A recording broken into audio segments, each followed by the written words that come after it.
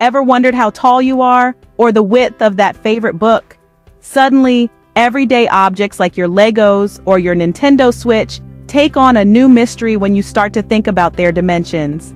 The world is full of different sizes and shapes. Isn't it fascinating? We hardly give it a second thought, but now we're going to dive deep into this intriguing world of measurements. Remember the thrill when you first learned that you grew a few inches? The fact that everything around us has a defined length, width, and height is an incredibly powerful one. You can quantify almost everything in this world using these simple units, and it opens up a whole new perspective on the world. The height of your favorite basketball player, the size of your smartphone screen, the depth of, and so much more. What about the height of that teddy bear sitting on your shelf? It holds a special place in your room, and now we're going to find out how tall it is. A ruler is all you need, and the process of measuring it becomes an exciting task. You see, measurements aren't just about numbers. They're about understanding the world around us in a tangible way. They form the basis of scientific exploration, of architectural marvels, of culinary precision, and numerous other fields. Today we're going to delve into this captivating world of measurements. We're going to measure objects to the nearest half inch, giving us an exact knowledge of our surroundings. Imagine knowing exactly how tall your potted plant is, or the exact width of your study table. It's not just about acquiring knowledge, it's about the joy of discovery. From the tiniest ant to the tallest skyscraper, everything holds a measurement mystery waiting to be unraveled. So are you ready to become an amateur Einstein? As we embark on this journey, remember, it's not a race. There's no rush. It's all about observing, learning, and having fun. So grab a ruler and don't worry if you don't hit the mark initially. So sit back, relax, and open your mind to this captivating world. It's time to measure, learn, and explore. So grab a ruler and let's explore this fun adventure together. First, we need to understand what an inch is. Before we get right into it, let's step back and consider what measurement actually is. Measurement is a way to describe objects and/or concepts using numbers. It's a language that crosses borders, allowing us to communicate concepts of size and volume with ease and accuracy. And within this language, inches are a key part of the vocabulary. Now take a moment and visualize a ruler. It's a common tool we've all used, a staple of any school pencil case or home toolkit. When you look closely at the ruler, you'll see longer lines, each with a number next to it. The markings etched across its length may seem random at first glance, but you need to know that the distance from one number to the other represents 1 inch. Each marking, each line, each gap is a very important part of measuring with accuracy. In the United States, we focus on measuring length in the unit of inches using customary units. Most of the rest of the world measures length in centimeters using the metric system. However, the inch isn't the end of the story. Intersecting these inches are smaller lines, seemingly insignificant, but crucial in their own right. They break the inch into manageable, understandable fractions. Life isn't always measured in whole numbers. Fractions make our measurements more precise. Now, amidst these fractions, there is one that stands out. It's a line, not as long as the inch mark, but longer than the rest. It's the line that is halfway between the two longer lines on the inch ruler, carving it into 2 equal parts. This line is more than just a mark on a ruler. This line, my friends, is the half inch. Now let's gauge something. How about that pencil perchance sitting right next to you? Yes, the one you perhaps use to doodle your thoughts or maybe to spin absent-mindedly while listening to your teacher. A simple, unassuming pencil. There's more to it than we usually acknowledge. So let's use this tool as our starting point. Find the end of the pencil at the 0 mark on your ruler. Let your eyes trace the line from the 0 mark along the length of the pencil. Look very closely. Here is your 0 mark.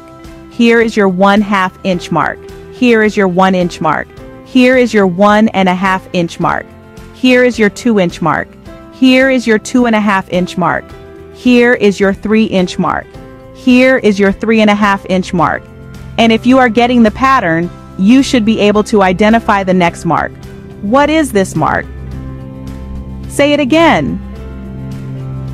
That's right, friends. It's the 4.5 inch mark. You got it. Yay for you. Notice if the length of the pencil ends halfway between 2 elongated lines. If it does, you've got a ½ inch extra.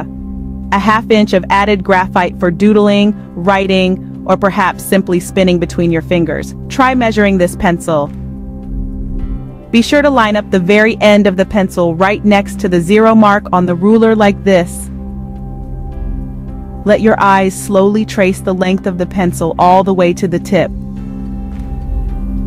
The tip of the pencil lines up on the 5½ inch mark.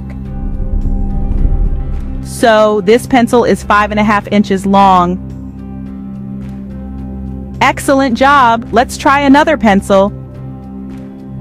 Repeat the same steps of lining up the pencil on the 0 mark of the ruler. Follow the length of the pencil all the way to the tip. Notice how this pencil ends between the 6½ inch mark and the 7 inch mark. This is where it gets a little bit tricky. You now have to determine if the length of the pencil is closer to 6½ inches or 7 inches. Yes, I agree. It's closer to the 7 inch mark. So when asked to measure to the nearest ½ inch, we would consider this pencil to be 7 inches long. Let's not end our journey of exploration here. What about your favorite book? Can you guess how many inches of wisdom and adventure it holds between its covers? Let's try to measure the length of this book. The same measuring rules apply. Find the 0 mark on your inch ruler. Line up the edge of the book next to the 0 mark on the ruler. Follow the length of the book. Where does it end? Looks like it is between the 5½ inches and 6 inches. So, is it closer to 5½ inches or 6 inches? Looks like 5½ inches. So when asked to measure to the nearest ½ inch, we would consider this book to be 5½ inches long. Treasure this skill of measurement, my friend.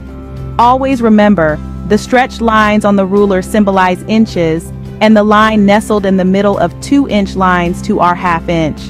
This is not just about numbers, but about the wonderful world hidden within the mundane, waiting to be discovered and appreciated.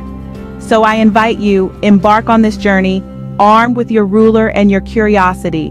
Explore the world of objects around you in a new light. Measure, observe, and interpret. Enjoy your measuring adventure. In our journey today, we've learned that measurement is a fun way to understand the size of the objects around us. We've learned that measuring becomes an engaging, educative activity. We've all got a tool in our hands that acts as a key to unfolding the mysteries of sizes. Recall that the long lines on the ruler represent inches, those standard units of measurement that define the physical world around us. The lines are not just drawn randomly, they follow a pattern, a sequence. And the line right in the middle of 2 long inch lines, that's our ½ inch, a smaller unit which allows for even more precision in our measurement. Use this knowledge to measure your world and you'll see it's a lot more fun than you think. With every measurement you make, you'll find that there's a story to be told, a new perspective to be gained.